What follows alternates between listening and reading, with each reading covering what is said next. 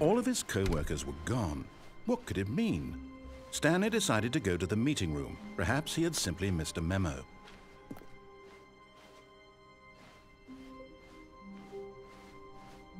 When Stanley came to a set of 2 open doors, he entered the door on his left.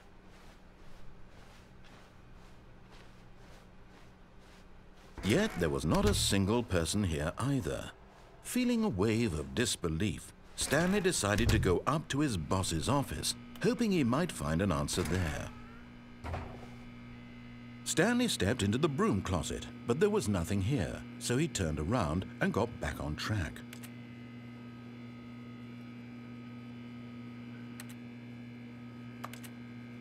There was nothing here. No choice to make, no path to follow, just an empty broom closet. No reason to still be here.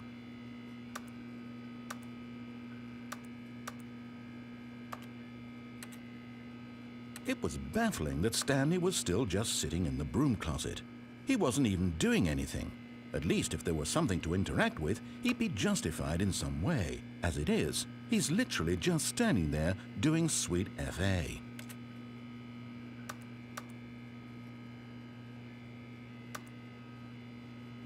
Are you really still in the broom closet? Standing around doing nothing? Why? Please offer me some explanation here. I'm genuinely confused.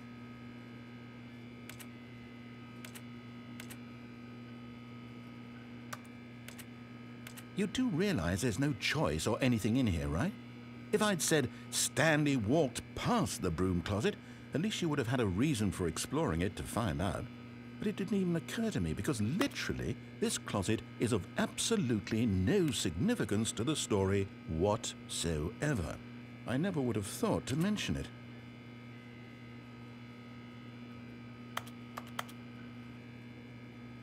Maybe to you this is somehow its own branching path. Maybe when you go talk about this with your friends you'll say, "Oh, did you get the broom closet ending? The broom closet ending was my favorite." I hope your friends find this concerning.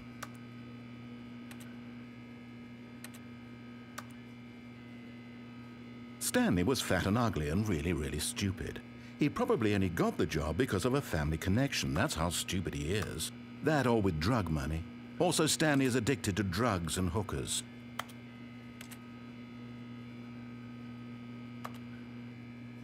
Well, I've come to a very definite conclusion about what's going on right now. You're dead.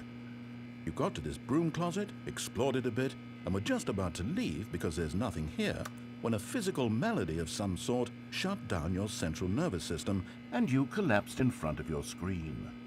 Well, in a situation like this, the responsible thing is to alert someone nearby so as to ensure that your body is taken care of before it begins to decompose. Hello? Anyone who happens to be nearby? The person at this computer is dead. They have fallen prey to any number of your countless human physiological vulnerabilities.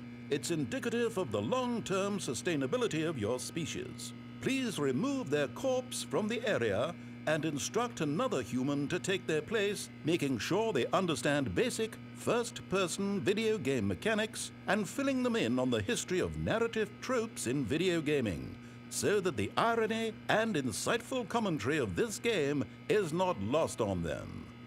All right, when you've done that, just step out into the hallway.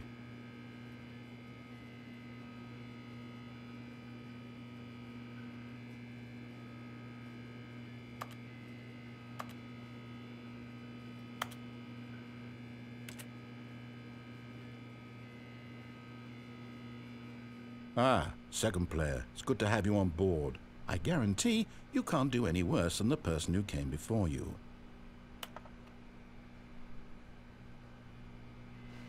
You too? Unbelievable. I'm at the mercy of an entire species of invalids. Perhaps there's a monkey nearby you can hand the controls to. A fish? Fungus? Look, you can hammer out the details. I'm not particularly picky. I'll just be waiting for when you're ready to pick up the story again.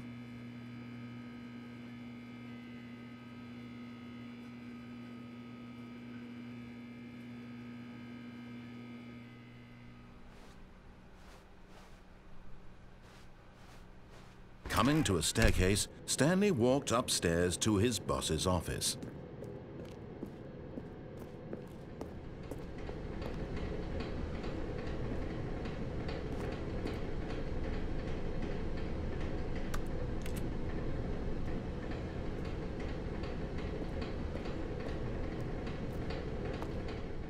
But Stanley just couldn't do it.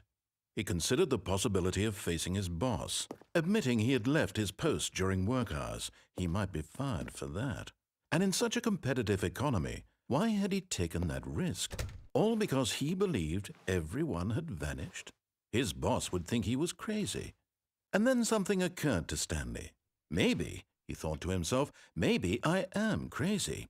All of my co-workers blinking mysteriously out of existence in a single moment for no reason at all? None of it made any logical sense. And as Stanley pondered this, he began to make other strange observations. For example, why couldn't he see his feet when he looked down? Why did doors close automatically behind him wherever he went? And for that matter, these rooms were starting to look pretty familiar. Were they simply repeating? No, Stanley said to himself, this is all too strange. This can't be real. And at last, he came to the conclusion that had been on the tip of his tongue. He just hadn't found the words for it. "I'm dreaming!" he yelled. "This is all a dream." Oh, what a relief Stanley felt to have finally found an answer, an explanation. His co-workers weren't actually gone. He wasn't going to lose his job. He wasn't crazy after all. And he thought to himself, I suppose I'll wake up soon.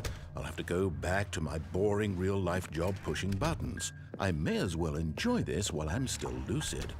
So he imagined himself flying and began to gently float above the ground.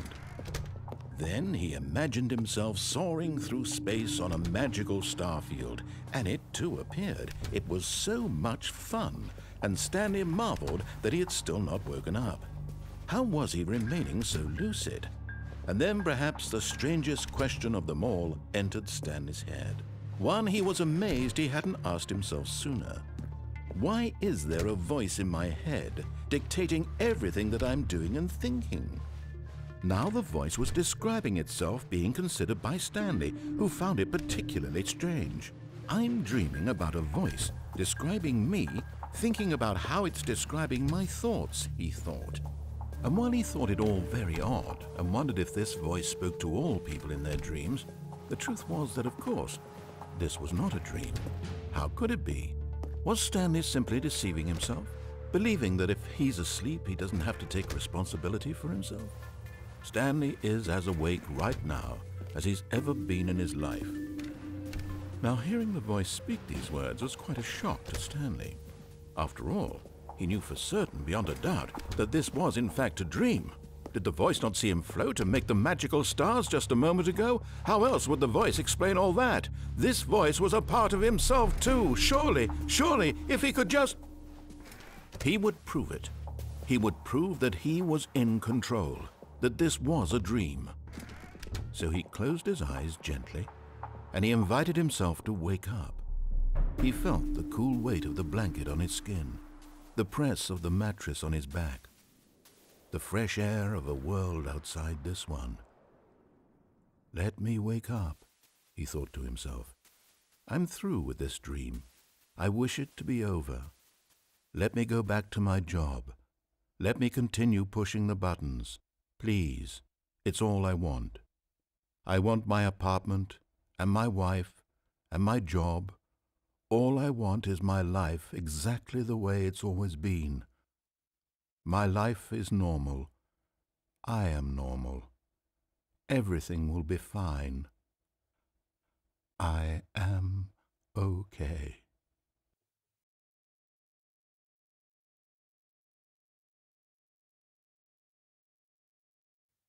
Stanley began screaming. Please, someone, wake me up. My name is Stanley. I have a boss. I have an office. I am real. Please, just someone tell me I am real. I must be real. I must be. Can anyone hear my voice? Who am I? Who am I? And everything went black.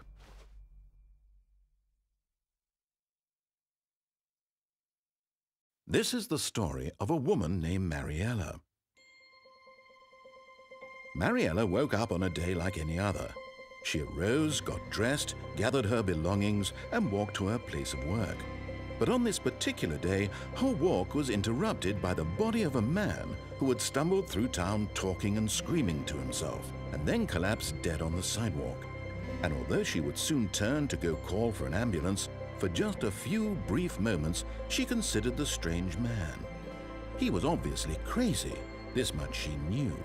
Everyone knows what crazy people look like. And in that moment, she thought to herself how lucky she was to be normal. I am sane. I am in control of my mind. I know what is real and what isn't. It was comforting to think this, and in a certain way, seeing this man made her feel better. But then she remembered the meeting she had scheduled for that day, the very important people whose impressions of her would affect her career, and by extension, the rest of her life. She had no time for this, so it was only a moment that she stood there, staring down at the body. And then she turned and ran.